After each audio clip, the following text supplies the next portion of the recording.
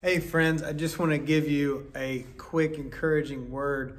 Had a chance to preach this morning and I talked about the promise will outlast your problem. The treasure that is stored up in heaven will outlive the trial that you go through. That no struggle, no battle can keep up with the promises of God. The promises of God are invincible. They're dwelling on the inside of you by way of the Holy Spirit. The Bible says that the Holy Spirit is the seal or the guarantee for the promises of God to come.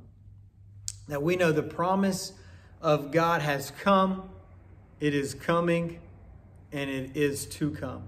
And we're somewhere in the middle of that, pulling heaven into our life and also looking forward to heaven.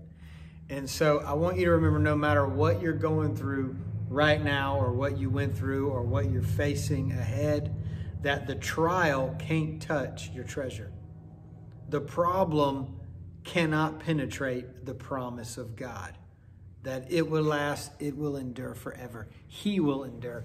We've got Him. We've got the Holy Spirit. We've got Jesus. We've got Father God. And so there's nothing that can take away the promises of God from us.